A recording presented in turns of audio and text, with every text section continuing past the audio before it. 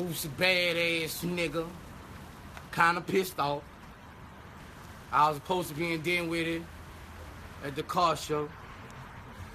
They start shooting. Start shooting again, so I won't be allowed to go. Now all these girls walking in the hotel. I ain't going to Boosie show. They be shooting too much. They gonna start shooting. I ain't going to Boosie show. They gonna start shooting. The fuck up, bitch. Bitch, I'm mad.